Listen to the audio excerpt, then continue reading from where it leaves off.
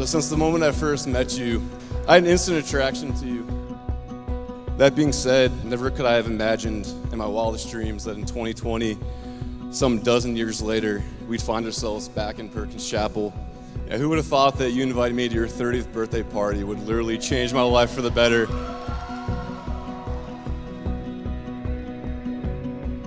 When your birthday weekend finally came, everything with us just seemed so natural. I felt like we had known each other on an intimate level for a long time.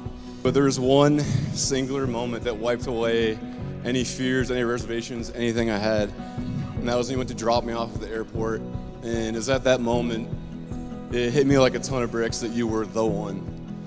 I've never had a feeling that intense, that fast in my life. And I don't want to leave your arms tonight. I'm falling, still falling for you. I just want to stay here by your side. I'm falling, still falling for you. Amanda and I met at college at SMU. We quickly bonded over a love for country music, theme parties, Ruby Red, Pure Bar, and ponying up. You are such a bright spirit, a fun-loving and kind soul, a loyal and true friend. Whenever I think about Steven, the one word that comes to my mind because of that is commitment. You know, when he starts something, he always finishes it. He always gives it his all. He's 100% loyal. Amanda, I know he's going to bring that same level of commitment and vigor to you and to your marriage. And I'm just so happy for you on behalf of the family. When Steven told me you guys were engaged, I was doing the little older brother thing. I said, "Oh, Steven, are you sure? You sure you want to get married? Are you ready?" And with the most conviction, the most certainty I've ever heard from Steven, he just said, "Nope, I know, Andrew. She is the one." And so, Amanda, from the bottom of our hearts, welcome to the family. We can't wait to welcome her in. She has 3 new brothers. She has a sister. We've wanted more girls in the family. That's amazing.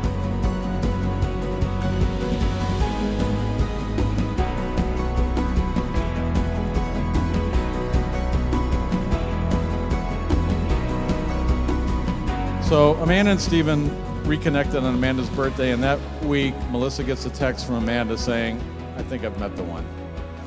So I don't know who was more nervous, but he asked us for permission to marry Amanda. And since then, we've had the pleasure of getting to know you. We are thrilled that you are strong and brave, thrilled that you are kind and gentle, thrilled that you're a man of faith. Melissa and I are thrilled to call you our son-in-law.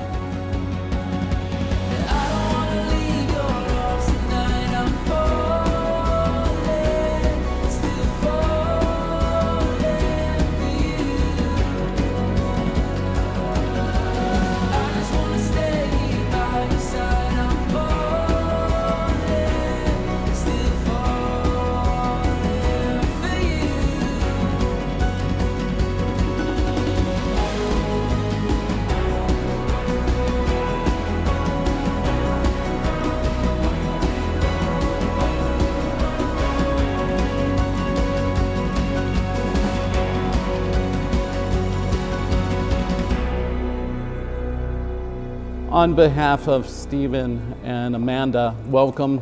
I know many of you have traveled great distances and adjusted your schedules to be here with them today in this church, a place where, as Steven said, where it all began. It's where he and I met when I was chaplain here. My name's Father Tony Lackland, by the way, for those of you who do not know me. If there's anything I would wish for you, is what is known as old love that endures the test of time. But that old love will not happen unless you two together nurture the gift of love that you found in prayer, coming to church as you did here, making it a home, and giving back to the community in which you were to be living.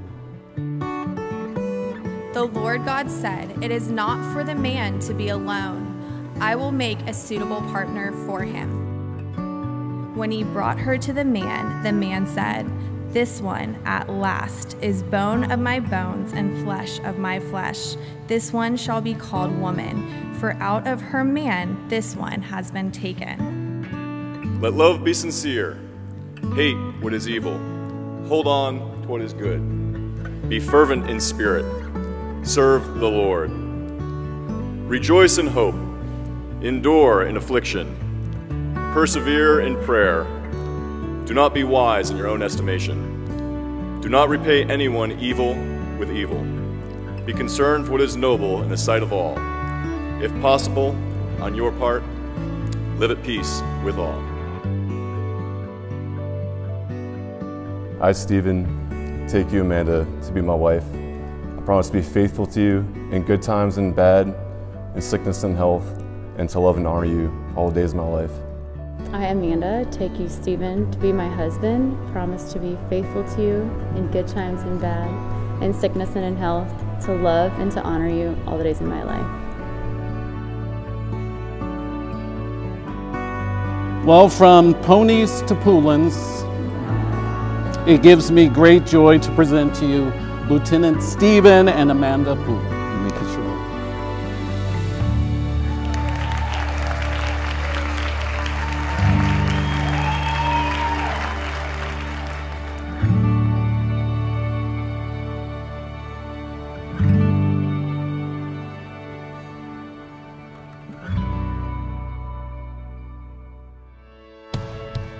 I think this is a fittingly patriotic place for Stephen and his brothers and sisters in arms to be celebrating this marriage.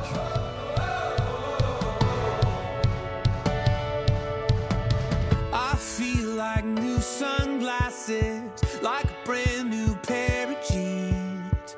I feel like taking chances. I feel a lot like 17. The only words of advice I have for the both of you is to make God and each other priorities above all things and all others. May God bless this marriage and grant them health, love, and happiness all the days of their lives.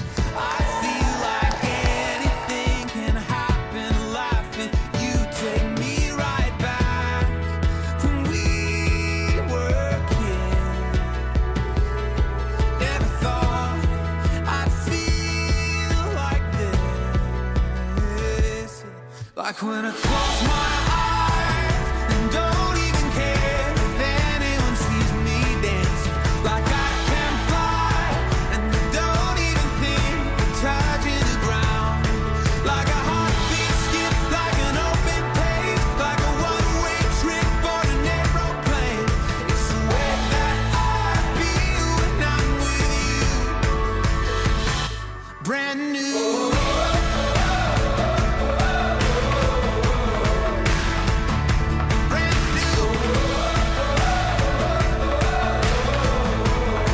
You're everything I want in a wife. You've shown patience when I'm frustrated. You've encouraged and supported me during my difficult times in the Army. Your energy and love for life are contagious, and you literally light up every room you walk into. I promise to never quit on you or on us. I'll work hard to make you feel loved and appreciated every day for the rest of our lives, because that's what you deserve.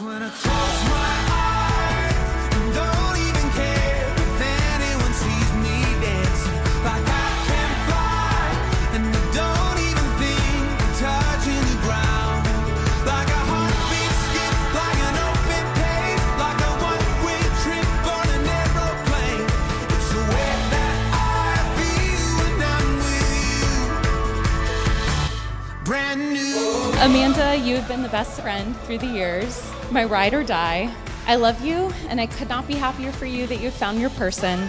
I can't wait to see where marriage takes you both in life. Cheers to Amanda and Stephen.